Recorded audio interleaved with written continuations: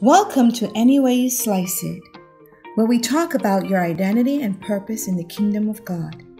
Come join author Ricardo Richardson as we slice our way to the core of God's Word to experience the beautiful and transformational discovery of who we are and why we exist, no matter how we slice it. Today's message is Cut the Cord. Beloved family, our text says, on the day you were born, your cord was not cut, nor were you washed with water to make you clean, nor were you rubbed with salt or wrapped in cloths. No one looked on you with pity or had compassion enough to do any of these things for you. Rather, you were thrown out into the open field, for on the day you were born, you were despised. Then I passed by and saw you kicking about in your blood. And as you lay there in your blood, I said to you, live. Ezekiel 16:4-6. Wow, what a message from our Lord and King Jesus Christ. I saw you kicking about in your blood, and I said to you, live. Family, I need to compose myself right now so I can plant this seed my King gave me. But I want to give God praise. Praise be to the Lord and King. He saw us in a pool of our own blood, and he declared to us, live. Glory, hallelujah. I receive that, family. Cut the cord. These are the words spoken over each of us at birth. During pregnancy, the umbilical cord supplies nutrients and oxygen to the developing baby. The cord is sometimes called the baby's supply line because it carries the baby's blood back and forth between the baby and the placenta. It not only delivers necessary nutrients and oxygen to the baby, but it also removes the baby's waste products. After birth, the umbilical cord is no longer needed. So it's clamped and cut, which is painless because the cord has no nerves. This leaves behind a short cord stump, which is supposed to fall off after 3 weeks. If the cord stump still hasn't separated after this time, this might be a sign of an underlying problem, such as an infection or immune system disorder. In our opening text this morning, God says to the prophet Ezekiel, Son of man, say to Jerusalem and her detestable practices, she was born in the land of Canaan to foreign mother and father.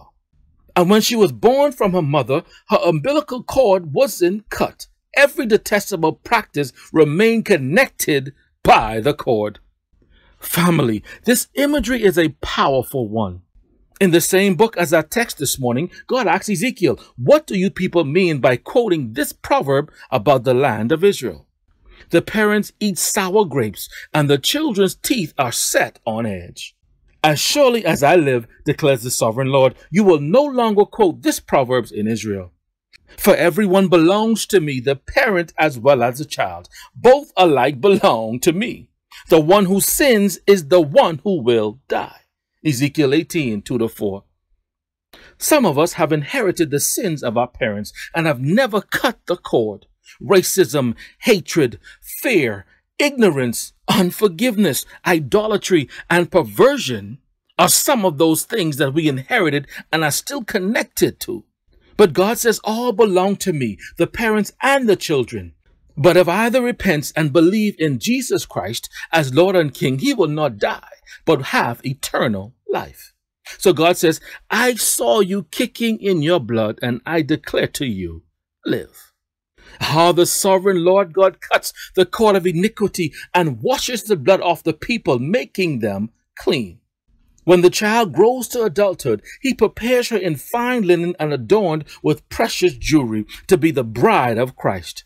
But the woman or nation turns away from God to prostitution. Ezekiel 16 said, yet God still saves her, even though she rejects him for a life of prostituting with foreign gods. We see an amazing parallel story of how Hosea, representing God, is told to take Gomer as his wife and love her even though she lives a life of prostitution. And when Joshua spied out the land in Jericho, Rahab the prostitute hid them from the king who was seeking them out to kill them. And she says, save me and my family, because I know the Lord who delivered you from the land of Egypt has given you favor and possession of this land. So they answered her, if you tie this scarlet cord in your window, no harm should come to you or your family if you stay in the house. Rahab was told to cut the scarlet cord and tie it to the window, and when God delivers Jericho, she and her family will be saved. Glory be to God. The wise teacher Solomon says we need to cut the cord. In Proverbs 5:22, he writes, the evil deeds of the wicked ensnare them. The cords of their sins hold them fast.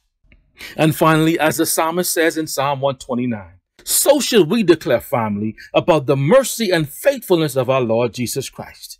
He says, but the Lord is righteous. He has cut me free from the cords of the wicked. Much love.